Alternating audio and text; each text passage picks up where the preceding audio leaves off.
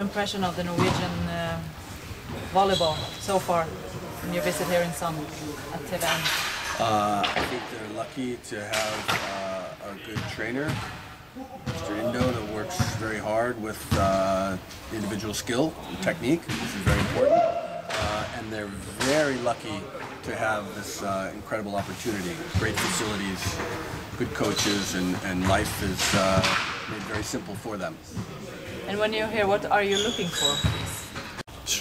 Typically when we go and I'm looking for players, we're looking for point scorers.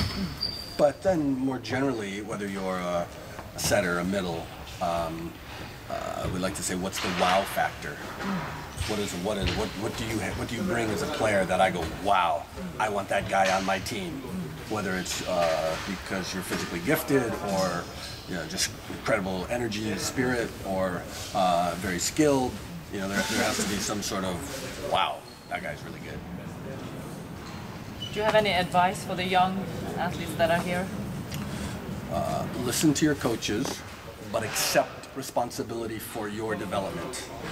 There are many players all over the world who had bad coaches and crummy teammates that were really good because they wanted to be good. You accept responsibility for your development, for your performance.